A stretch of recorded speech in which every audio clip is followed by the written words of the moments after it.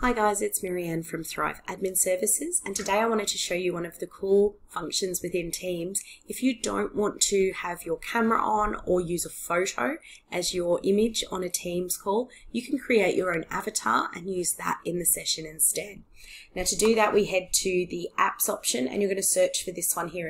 If you just type in avatars and it will show up, and then you can download that one. It is an approved app as part of Teams.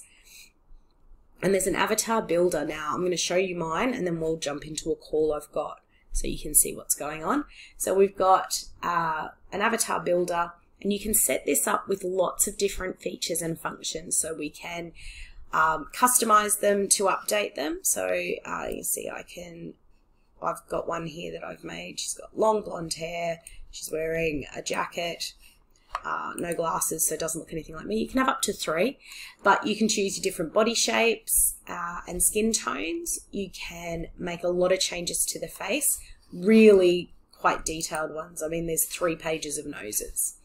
You can also play around with them and create sort of a customizable nose as well. Then we've got hair. So again, you can choose the style and then the color up here as well. You can filter that to look at all sorts of different lengths. We've got facial hair and your eyebrows as well. And then the appearance, so we've got things like lip color, because I'm female. I can do lip color and blush and eyeshadow because I might choose to wear makeup. Lash line, face lines. So if you want to be realistic and show that you might have had a rough night, you can make it look as though there are some lines under your eyes. And then there's a bindi option as well. And then wardrobe, there are some presets here with tunics and button-ups. It is only a waist-up view because it just sits on the camera, on the screen as that. So that is my avatar, and you can play around with that. You can make changes over and over. We'll exit that. So that's my avatar. Once they're created, you can use them anytime you like. So when you jump into a call, I've got one open, but when you jump into a call, I'm going to leave that one and we'll jump into a new call. So if we go meet now and I go start meeting, it's going to start over here. So if I have my camera turned off, there's this option for effects and avatars, and I can choose to put my avatar in.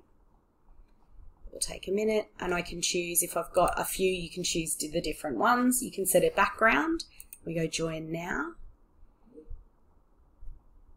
and I'm going to get rid of all of that, and there I am. So as I'm speaking and the microphone's picking that up, the voice will open and close. The reactions, if I was to say thumbs up, I'm actually going to do it in the footage as well, and the same with the love heart. So you can use this in a little bit, so it brings those 2D emojis to life.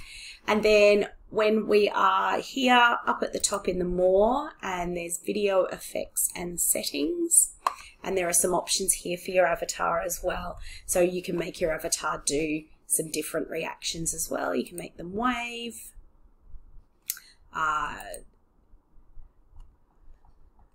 There's loads of options here. There's applauding, or an ASL applaud, so a sign language applaud, which is our twinkle fingers. So there's a few ASL options. There's a chef's kiss. You can pin some of these as well so that they would stay as your preferred options up the top, which is also kind of neat. But there's lots of stuff. There's a golf clap, which is always...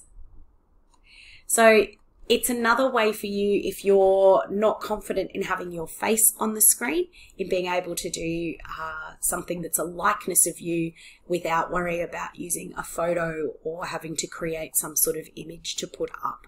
So give it a go, check it out, and if you'd like to jump on a call and see how it works, then let me know and we can maybe have a go inside our next Dynamo discussion.